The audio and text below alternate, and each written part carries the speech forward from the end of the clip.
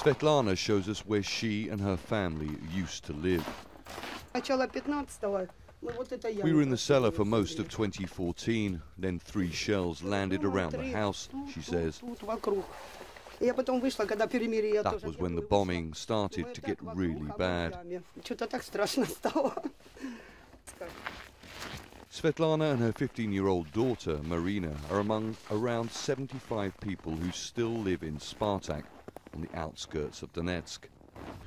But as is the case across the front line in Ukrainian military-controlled areas, shells have been landing in civilian areas here, too. Svetlana and Marina take us to the basement of a deserted neighbour's home. This is where they live now, along with the father of the family, Vladimir. She says her daughter is struggling to cope. When the shelling started 3 years ago, she says, Marina was terrified by the explosions. She was hysterical. I tried to calm her down with medicine, but now she seems sometimes indifferent and sometimes very afraid. Doctors come twice a month. A psychiatrist told me she needs time.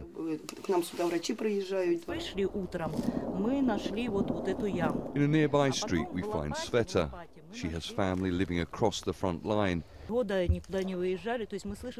recent days the shells were landing closer and closer again, she says. The Organization for Security and Economic Cooperation in Europe has been trying to monitor repeated ceasefire attempts. It says both sides are using heavy caliber weapons in violation of a 2015 ceasefire agreement that was supposed to initiate a political settlement. At another home, this woman says what seems to be a type of anti-tank shell hit her home and luckily failed to explode. There was no warning. Before, we could often identify the bombs because of the whistling sound. You can hear the mortars, but these weapons, no. The sound of shelling and heavy machine gun fire can be heard in the distance. The fighting intensifies later in the day. More than 2 years after an internationally brokered ceasefire was signed in a bid to try and start some sort of peace process, some sort of political settlement, the violence in this area continues.